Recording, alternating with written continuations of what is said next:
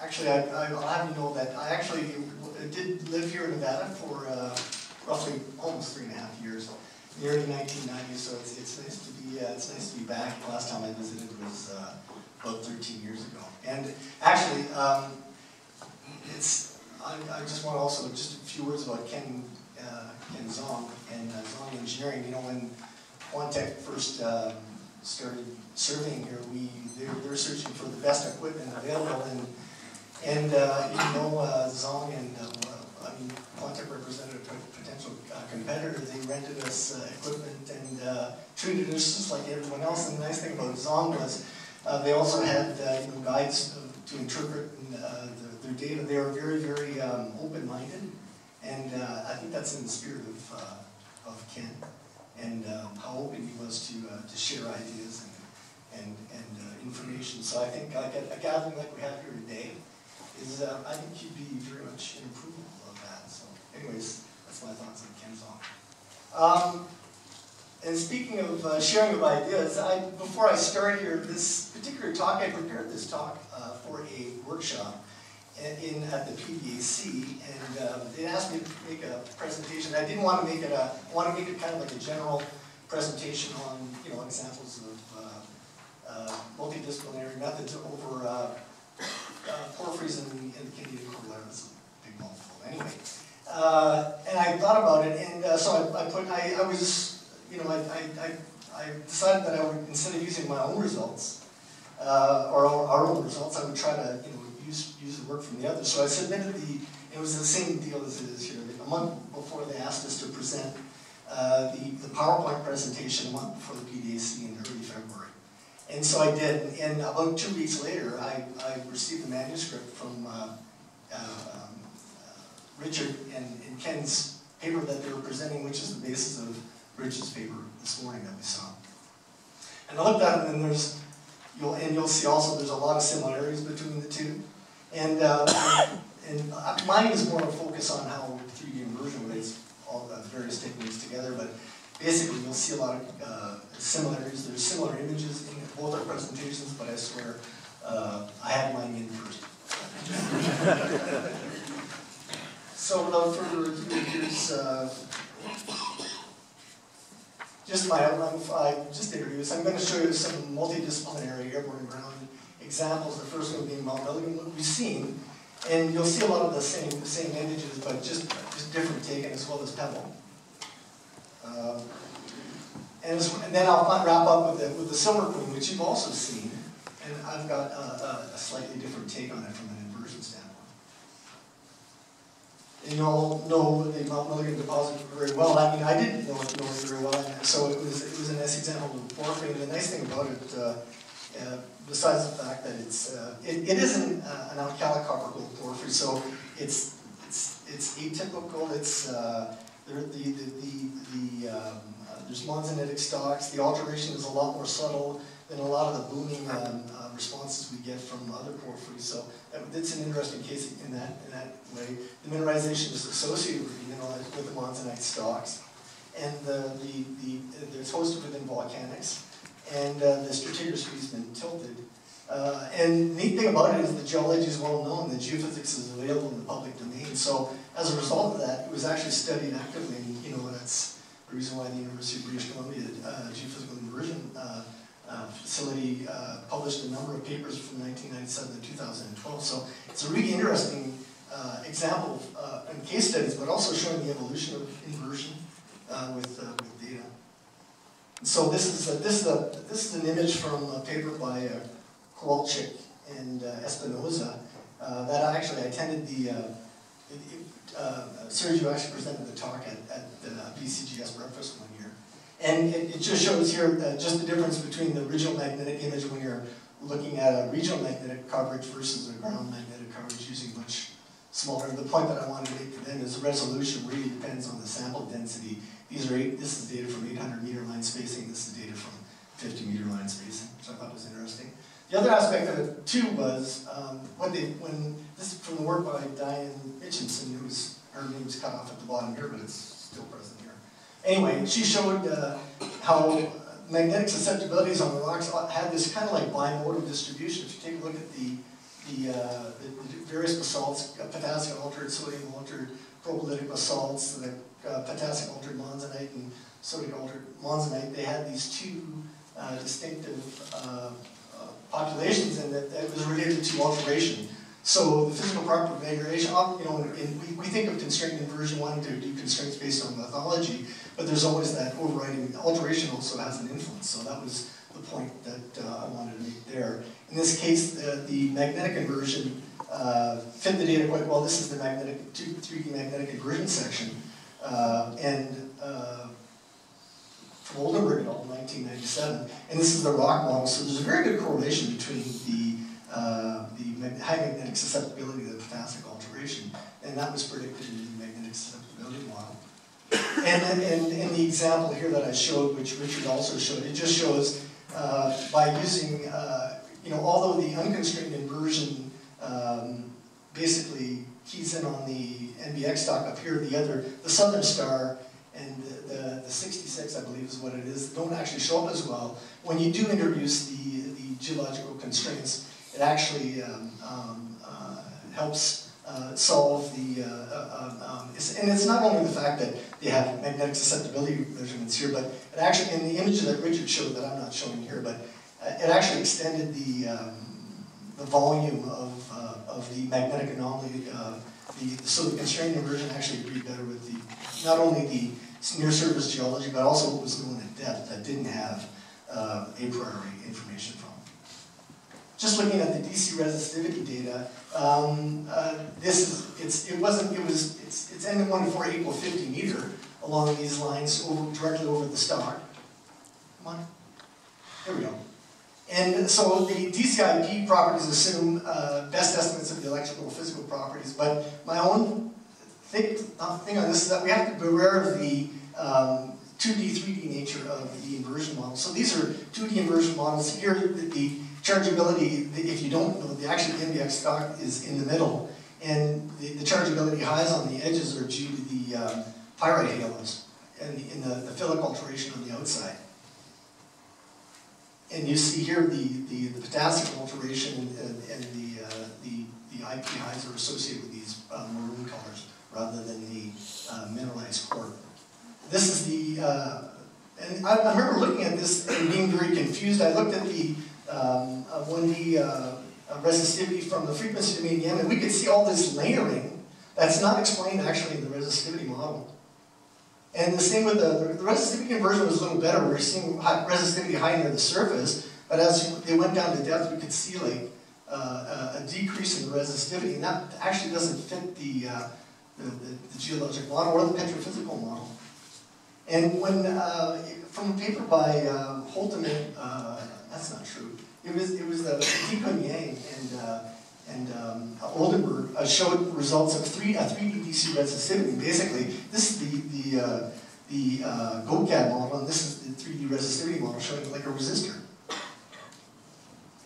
And again, at a deeper depth slice, it was also showing a resistor. So whereas the 1D and 2D DC and EM inversions indicated more of a layered resistivity, the 3D DC resistivity actually indicated that the stock was resistive from surface and to depth, so it actually agreed with the geology. So that's confusing. Why was that the case? Extending this further to helicopter time domain, and we saw this image in Richard's talk, and so they organized a survey of V10 lines actually over the stock that covers the stock, and they showed the resistivity zonation predicting the outcome. But when they actually did the survey, they found that the stock in the time constant showed the NBX stock was conductive, and as well as the 1D resistivity also showed that the stock was conductive, and Richard mentioned that today. So it actually disagreed with the known geology and the petrophysics. And as he showed, it wasn't until they actually did 3D inversion that they showed actually that it showed that the stock was correctly resistive. And it harkens back, this actually slide reminds me of when I attended the talk at the BCGS breakfast. Sergio had presented the results of the time to medium, and Actually, at the end of his talk, he complained that there must be something wrong with the time of EM survey, the helicopter time of EM survey, because it didn't show the stock to be sufficiently conductive. But there is no secondary enrichment in the stock, in the MDX stock. So there's no. And the petrophysics also said it wasn't conductive. It said it should be predicted was resistive. So why is that? And in this case, the 3D model shows, of the helicopter time median shows that. So why is there a discrepancy between the 1D and 3D? And Richard talked about this a bit, but not in its entirety. And this is from a paper by Yang and Oldenburg in 2012, Deacon Yang, and he showed, they've got a 3D conductivity model of a porphyry. So they've got a potassic altered core that's resistive, followed by this philic halo, the pyrite halo, and some overburden up top. So that's the 3D conductivity model. When he did the 1D inversion result, what was surprising was, instead of seeing a resistor in the middle, it saw a conductor. So basically what happens is, as the smoke ring expands, instead of looking at the resistivity vertically, you're actually scanning the philic alteration on the outside. So that was the reason. So for us as geophysicists, up until we actually saw the end, here's the 3D inversion result. The 3D inversion result predicts predictably that you would see this as correctly, as the inside would be potassic, would be resistive, followed by a conductive outer shell, and that's what the 3D inversion model, of course, of the time of median data showed. But up until that point, it hadn't, because the analysis had been in 1D. So I think, anyways, the idea is, although the philic alteration was detected as a false 1D conductive layer, and the 3D inversion accurately saw the 3D nature of the resistivity model. That's kind of like astonishing, but it kind of like lends to the point. That's why my idea here is, and you'll see, I'm trying to drone it into you, is actually I think that 3D inversion actually has a way of unifying many of the different technologies, things that when we're looking at it 1D, or if we actually looked at it as a 3D problem correctly, it actually unifies all of the geophysical models, kind of like match up better, rather than contradicting each other. And to top it off, this is the AFMAG results that they showed also. They just showed the inline in-phase crop. These are just the raw data that they collected. Z10 is a resistivity mapping tool. I consider it just as a resistivity mapper, in spite of the fact that it's a passive EM technique. I just see it as a deep penetrating resistivity mapping tool. These are the connectivity results that we talked about. And you can see here quite subtly, it's a very, very subtle resistivity high. And in as much as it doesn't look very impressive, I remember Peter Kowalczyk at one of our,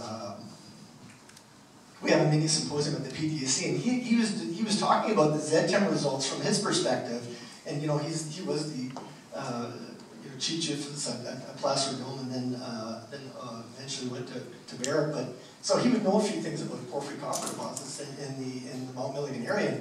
He was with Geoscience BC, and at the time he was like jumping up and down about this result, and we were like, why? That's pretty subtle. And I think the reason for it was that up until that time, all the airborne geophysics that he'd seen had never seen the interior of the stock as being resistive. That was the first, so when we saw the Z10 in 2009, that's the first time he actually had evidence that the airborne geophysics whatever was agreeing with the petrophysical data and what they had on the ground. So that's why he was excited about it. So in as much as it's a very, very subtle response, it was a resistive response, and that's why he was excited about it. This is the Z10 2D inversion of it, and although I know like my slides are always ultra small. But what I like is interesting is it basically shows that we're actually mapping the potassic altered core and increased conductivity surrounding it. This was an image that it's a contentious image, but it's an image that Doug Oldenburg presented in 2009. Here in 2009, we were presenting two-dimensional inversion results, which I think was fantastic. We just developed, had Phil Wanamaker help us develop a 2D inversion code for Z10, and I was showing 2D inversion results for the first time, and Doug Oldberg walked up and said, well, here's my 3D inversion model. And I had no idea. What's interesting here is, this is just a cross-section, and in white, and you'll see it in the image, in white is the geologic contacts from the GoCAD model, and this is the inversion of the Z10 data in 3D. And so the NDX stock is correctly dipping, it's resistive, and the phyllic halo here on either side that are periodic are correctly labeled, and that's a pretty darn nice image. And I remember at the time, and let alone that was obtained from a helicopter EM survey flying 100 kilometers an hour and 50 meters off the deck. I mean, I'd be happy if you could do that with a ground survey system, but in our version here they could do it from a.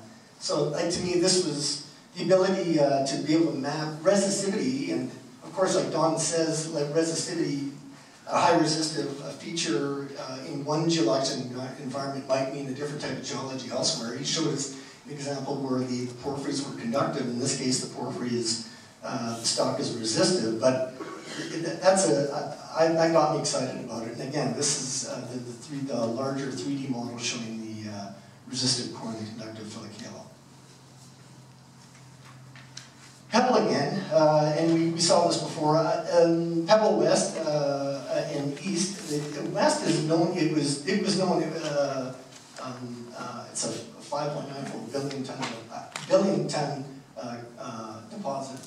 It's a calc-pellic porphyry, so it's associated with granodiorite intrusions. It occupies a massive 5 by 3 kilometer area. And Pebble West outcrops. It was discovered in 1994 because it outcrops. Pebble East was only discovered in 2005 because it's buried below up to 500 meters of this tertiary material. And so here, this is actually the ore shell, and you can see it actually increases in its secondary enrichment increases in grade at Pebble East. What I thought was interesting, and this comes from a paper. It doesn't show it here, but on the side, I'd asked. Not too bad. I'd asked Pascal Paré to, if he might. We flew this test survey over at our cost, and at Pebble, and I'd asked him if he would, co-write a paper for the SCG expanded abstract, and he agreed. But not only did he agree, he actually they were very generous. He showed me all these results, and he agreed to show a variety of different airborne and ground survey results along with it. So this is the ground DC resistivity survey, and I'm not showing the IP, but you can see here the outline of the two deposits. You can see like the interior of the deposit is like more or less resistive, and you've got this conductive outer core. You don't see it so much you don't see it at all actually in the Pebble East because it's deeper than the DC resistivity penetration was available at that time. So when they ran the survey, they actually didn't know that Pebble East existed. These are, and just to compare, these are the spectrum results in Pebble East and West over there. So it just looks like a big conductive feature. And here's the Z10 results, and the Z10, you get what we see is, you see there's the interior looks like a resistor. This kind of like donut shape is a fairly typical shape that we look for when we look at for Pebble, for porphyry copper deposits. We look for that potassic altered core, and the phyllic alteration on the outside. It doesn't work in other areas where you've got secondary enrichment. It's not nearly as clear as this. But even here where they do have secondary enrichment, we see this. So that's a really neat pattern. Which we're not showing here the outside. That was flown in a commercial survey, and we weren't allowed to show those results. But one would assume that you'd see a similar aureole on this side. But the point I wanted to make was that there's multiple data sets and they all look different. And as a geophysicist, this is frustrating because we've got 3 tools that supposedly measure resistivity, and they're giving us 3 different images. Isn't that typical? But I'm going to show you another image. And this is actually, and I was speaking with Richard about this, and when I saw this, it was from a paper by Holden and Oldenburg at ASCG 2012. Now, they presented an abstract, but this is actually a slide that he showed, and I almost fell off my chair, because this is a 3D inversion of the DC ground resistivity. This is a 3D inversion of the spectrum airborne EM results. This is a 3D inversion of the Z10 airborne half-mag, and I want to just point out to you, like, they look really similar. Like, and we're using exactly the same resistivity color bar. So from the image we saw before, where they all look different, to an image now where we're basically getting the same information. Now, all the systems don't have the same sensitivity, they don't have the same bandwidth, they don't have the same penetration, they don't, but here we actually, it's actually through 3D inversion that we're actually able to kind of like finally look at, you know, we're mapping resistivity with these three systems, and we've got three similar images. Not only do they look similar, they've also got the same color bar. Ladies and gentlemen, I think we've come a long way. This type of image really made me a believer in 3D inversion. In as much as, you know, my own company, you know, we went out and purchased the UBC 3D code subsequent to seeing results like this. But anyway, the idea is, and my premise here is how a 3D inversion basically helps us unite widely different data sets. Now let's look at Silver Queen. It's situated in central BC, 36 kilometers south of Houston, Houston, British Columbia.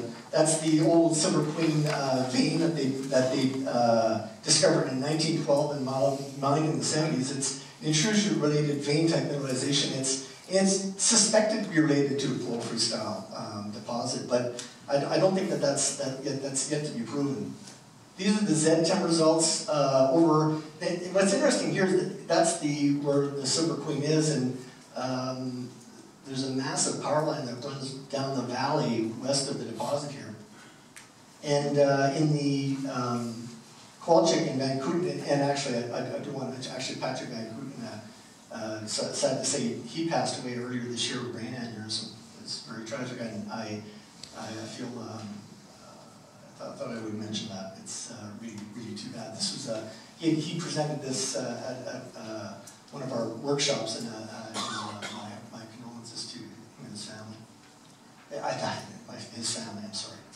Anyway, the IP resistivity survey had been conducted, shallow survey conducted in 2005, and had identified the veins. And later, in 2011, we ran a Z10 Airborne and MAG survey with follow-up by Ground NT in 2011, and the 3D inversion analysis were done by Mira. And the 2011 drill program, that very same year, based on the Z10, led to the discovery of the porphyry. So within one field season, it led to a discovery of an occurrence, so that's great. And what I thought was interesting is the approach that Peter had. He had these criteria for a buried bulk tonnage target, and one, it had to be close to mineralization. And when they plotted the mine workings, there was a corroborating resistant feature seen at the surface in the Z10 version. He felt that the other criteria for bulk tonnage target had to be close to the boundary of intrusive. And the intrusive boundaries were interpreted using the Z10 magnetic inversion results. In the third case, it had to be a regional structure within a thickening of a structure or a kink or a dilatational zone, transferring movement between parallel zones. I mean, that's what he said. And so, I'm sorry, and that indeed Z10 lineaments and magnetic loads were defined these brecciation zones, potential brecciation zones. And finally, he said in the zone of increased brecciation, these were interpreted, the area was interpreted from the Z10 inversion. This is Peter's slide from that presentation at ASCG.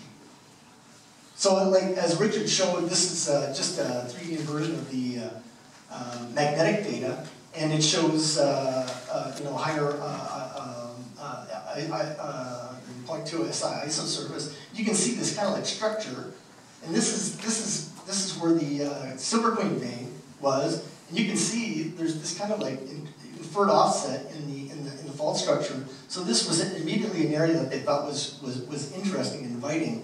They had this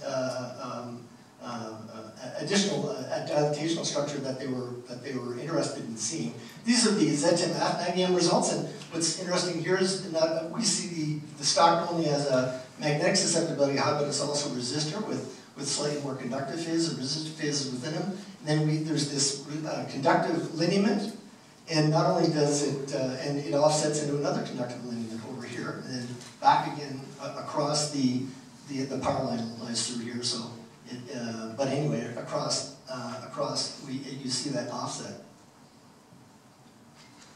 This is just an image showing the ZTEM result from 3D inversion model, and we're just going to show the results versus the geology in this kind of like little film. So as we reduce the opaqueness, and you see the geology in the background.